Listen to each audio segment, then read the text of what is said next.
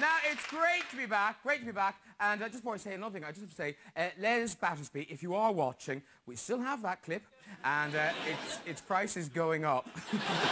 So call when you can. But what an exciting week it's been, It was the Golden Globe Awards, and low-cut dresses were all the rage. I counted 31 tits. 15 cleavages and Phil Collins. They gave him a prize. For what? Anyway, it's all just so glamorous. Everyone up, please. There you go. Go on. You can do it. Stay standing. Stay standing. If you've ever embarrassed yourself at a formal occasion. Ooh, quite a few. I'll go up to this lady here. Hello. Now, what's your name? My name's Estella. Estella? Yes. Mine's a pint. You must get so bored of that. I'm sorry. That was cruel and pointless, yeah. Estella. I'm tempted to do it again, but I won't. Estella, what formal occasion were you attending? Christmas Day. I went to my boyfriend's house for Christmas dinner, and there was, like, the grandparents, uncle and aunts, like, the whole family sort of sitting family there. thing. Yeah. Yes. And I was on my period at the time, and I had to change my towel. So could you hold this? Go on. Oh, Estella. Yeah, no, I understand. I understand. It's a seasonal thing. It can land at Christmas. So anyway... It does work like that, doesn't it? So anyway, yes, Estella. Okay, so I go to the toilet and do my thing, and there was no bin in there. So... Would you stop groaning? It's bad enough. I'm trying to keep my eyes open.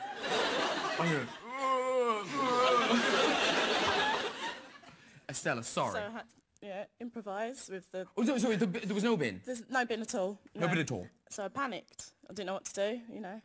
So I just got some toilet roll and I wrapped it up, you know, good thinking. And I just put it in my pocket because I didn't have a bag on. It gets worse, I'll tell you. Ladies seem to be enjoying this story more than men. All right, so you put it in your pocket because you didn't have a bag. Yeah. Come to the end of the day, when I had to say goodbye to everyone, fine, brilliant, I thought, phew. Went to get my coat, but then the family dog decides to jump up on me, knocks it out on the floor, grips hold of the toilet paper, runs to the kitchen, gradually unravels, reaches its peak and flings off into the front room and lands on the grandma's lap.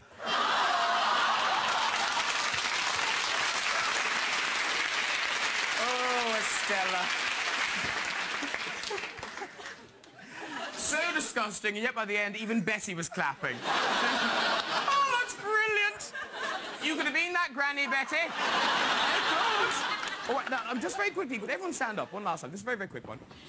Stay standing if you're wearing combat trousers. That's all I'm interested in. I'll just go to this man here. Now, look. There's combat and then there's combat. Look at this. It's a zip and pocket fiesta, ladies and gentlemen. God, right. If anyone's got heavy things they don't want to carry home, it'll all fit in his pants. What's in there? Okay. start with this one. Oh, we're starting with this one. Fair enough. What's your name, by the way? It's John. John. Okay. A nice mobile phone. Lovely sort of plasma. Gorgeous. Okay. Down there. That's his mobile phone pocket, everyone. Moisturised. Oh, this is...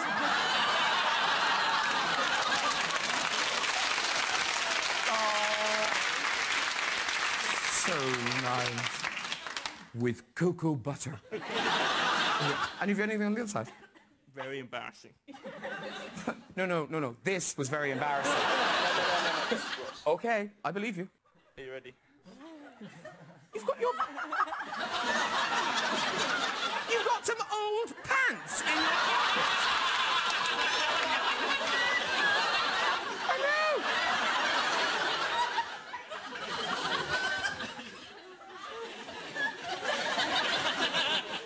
You know that expression, throw it away? Why have you still got them? You can't wear them, can you? But sometimes you put them on and you feel a little sexy, don't you? You do, don't you? And moisturiser in the other pocket. There you go. Well done to all the glamorous people. Very good.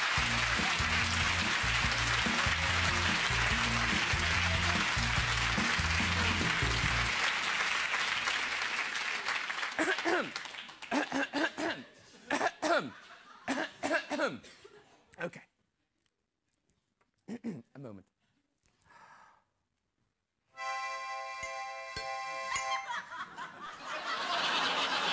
As the years go by, I will never forget that time during the great guest introduction when a lady walked into our lives and at once we knew the show would never be the same again. Ladies and gentlemen, it's the mother of all Waltons, Miss Michael Learned! She's here!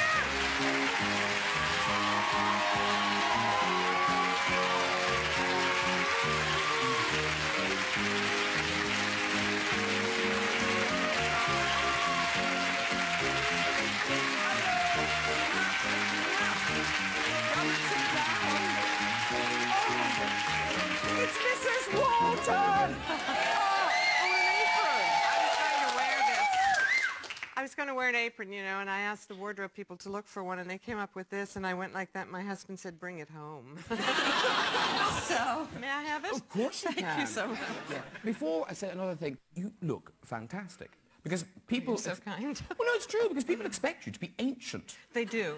They do expect me to be in my 80s, and I am not. No, because you were really young. Quite. You were really young when you got I was 30. I think I just turned 31. Yeah. Were you thrilled to get the part? Oh, I was just so excited. And they told me I'd be making a certain amount of money a week, and I thought I will never be able to spend this much money in all my life. And I learned very quickly, as my husband will tell you. And how long does that last then, the thrill of being in a big hit series? About a day. As soon as you get your bank account kind of, you know, I was never grateful for it. I was such a jerk. I really was. I had no idea how lucky I was. And the people were so fabulous and everything was so great, but I wasn't grateful. I am now. Truly, I am. Every day I thank God. I say, thank you, God. Wait, so were you a difficult Mrs. Walton actress? Oh no, here comes Mrs. Walton. Well, there was one day when, you know they have these buzzers. Do you have buzzers here that when they're shooting outside, the buzzers go, eh? Oh, to let people know. Just like yes. that, actually. Yeah, okay. So it was right outside my dressing room, and I was sort of being very spiritual at the time, and I was trying to teach myself how to meditate. So I was trying to meditate, and this buzzer kept going off. So I did all the proper things. I went to the assistant director, and I said, could you move the buzzer? And nothing happened. So then I went somewhere else. Could you move the buzzer? And it didn't happen. And you know, when you're meditating, you're very vulnerable, and this thing goes, and you just go through the roof. And finally, it went on and on and on, and finally, I just went outside, and there happened to be this iron pipe lying on the ground. And I picked it up, and the tour bus with all these people was driving. There's Olivia Walton going,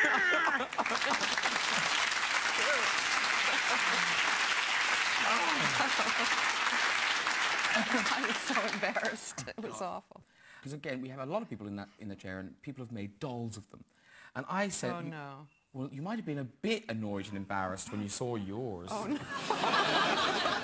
It is one of the poorer You've gotta be likeness. kidding me. It's got one of the poorer likenesses we've seen in the doll department. see. Is that me? No, it's a it man is. in drag. It looks It nothing is a like Walton doll, isn't it? It is an I actual never Walton saw doll. It didn't sell. May I see Of it? course you can, yeah. It's really disgusting. But there you are, you're on the set, you're working out, you've got this job, it's fantastic. But it must have been, it was so nice to watch, but it must have been kind of like, oh, walking in and just all those, it seemed like thousands of children running through that living room. Well, there were a lot of children. And we had these dinner scenes, you know, and so we'd all be sitting around the table, and it all looked very cozy and marvelous, but it would take forever to shoot. And usually I had wonderful, intense lines like, pass the salt, please, or more coffee, John. That was a good one. Say that again, that was very good. That brought us back, didn't it? Oh, say more coffee, oh, do. More coffee, John. More coffee, Grandma.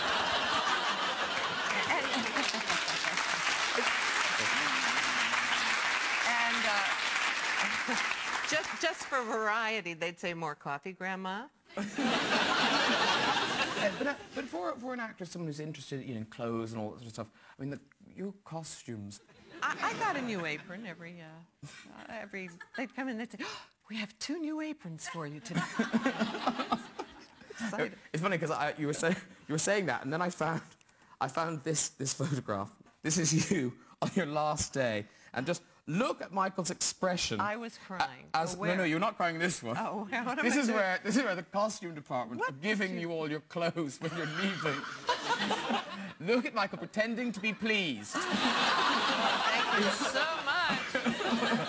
All this for me?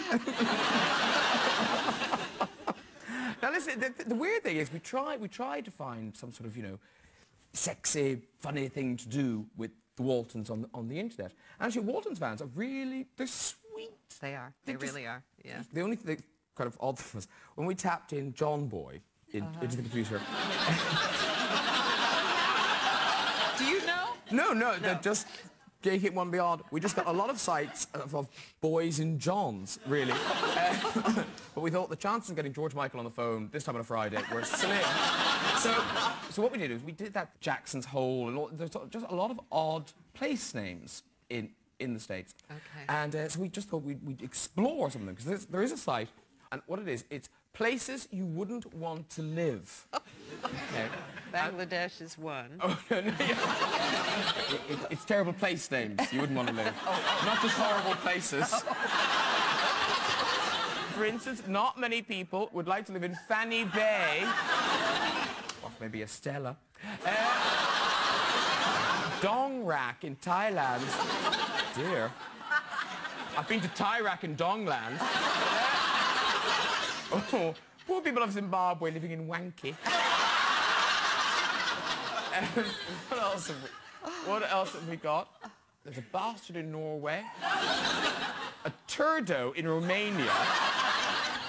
You know, in Italy, I do like this. There's a place called Arsoli, but it's part of the Lazio province. So it's Lazio Arsoli. Where we're interested in is America. And there's what's that? That's a dildo in Canada. What's that? Oh, Piss Piss River. No. There is a place called Intercourse in Pennsylvania, USA. Quickly followed by Climax, Colorado. But I'm saying the oddest one. To live. I know, yes. Climax. Let's go. Yeah. Population growing. But the sweetest one we found was this one. It's a place in Arizona called Wet Beaver Creek. Please.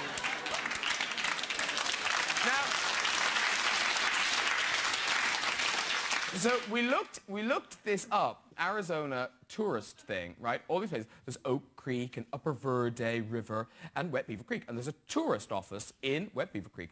So I have long wondered what the attractions of Wet Beaver Creek are.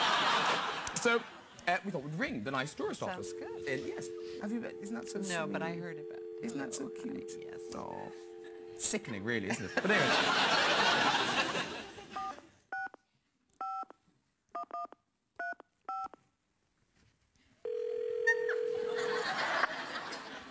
where do you talk?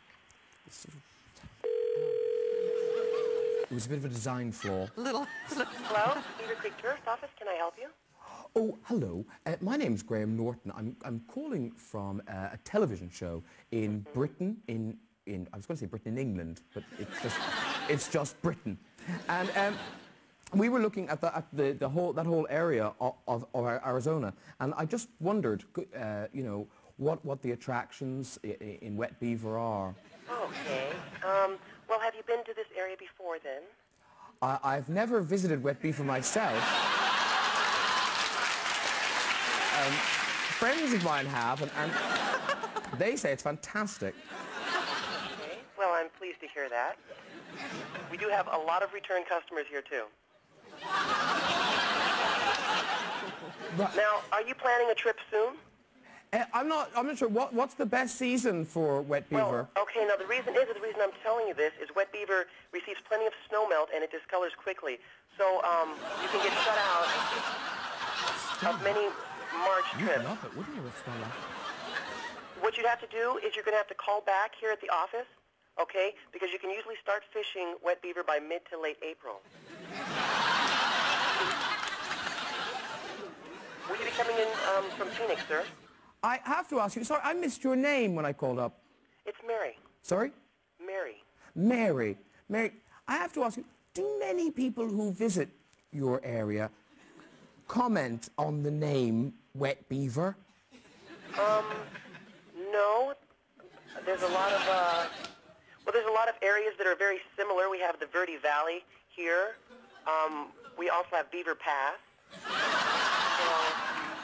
It's 100 miles north of Phoenix. Are you going to be coming into Phoenix? I don't know if I'm coming into Wet Beaver yet. Well, listen, I'm not sure if I'll be visiting Wet Beaver this year, but okay. Thank you so much for your information. Well, if you do decide to come, you know, we'd love to have you, so... Thank you so much, Mary. Bye-bye!